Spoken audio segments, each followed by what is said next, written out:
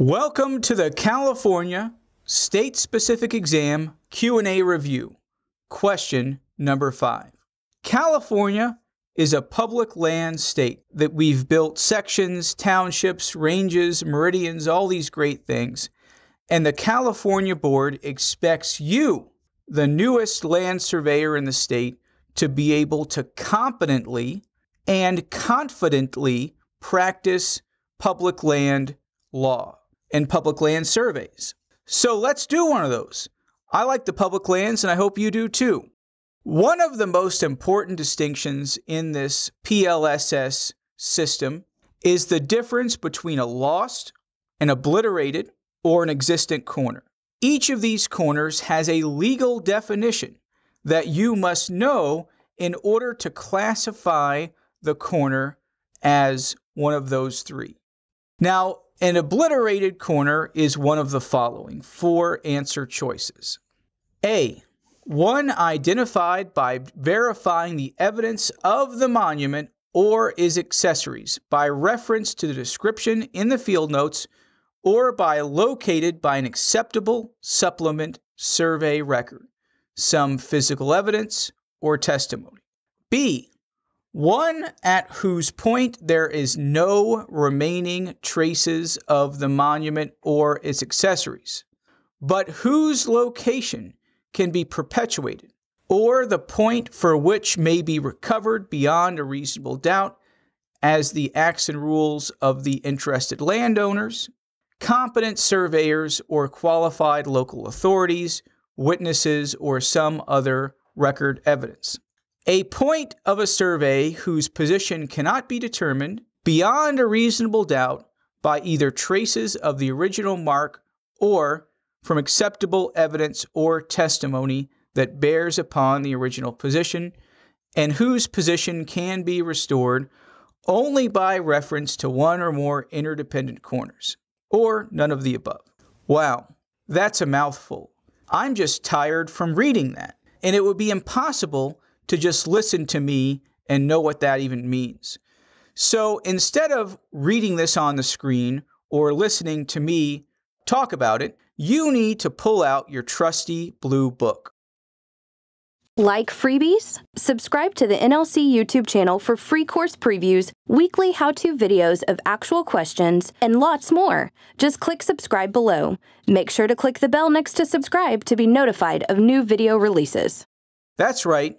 Every surveyor watching this video, if you're going to sit for the California exam, should own a copy of the BLM Manual.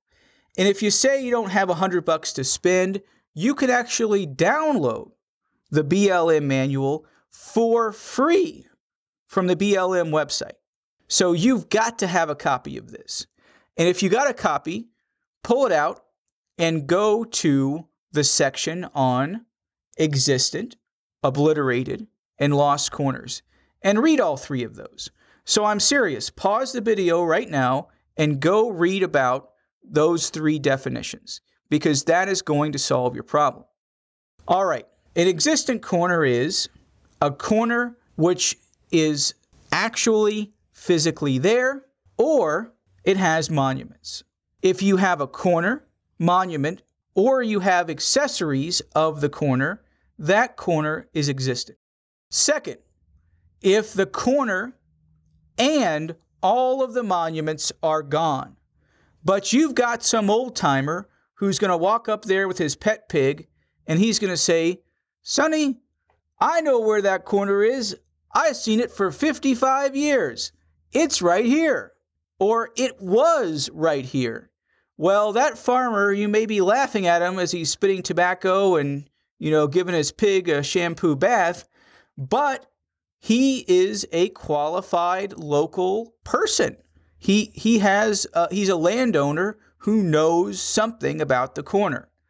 So he tells you where it is, you put the monument back in, you check the monument to make sure it fits with the other monuments in the area, and then you have just made yourself an existent corner. You've transformed it from obliterated to existent. And third, the lost corner. You have to absolutely bend over backwards to try to make this corner existent or obliterated. Because when you start putting in a new monument, if you start creating a new corner from other evidence, then it's a crapshoot.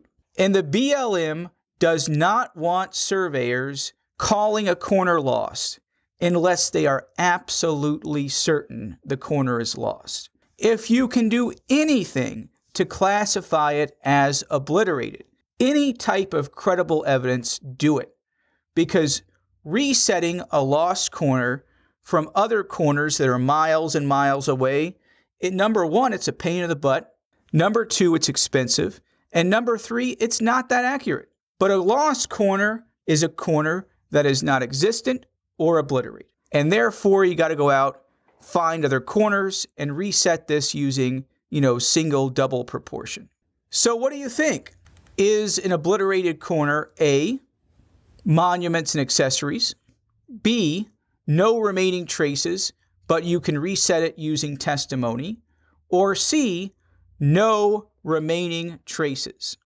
Sounds to me like it's going to be B. One, at whose point there are no remaining traces of the monument or accessories, but whose location can be perpetuated by other evidence.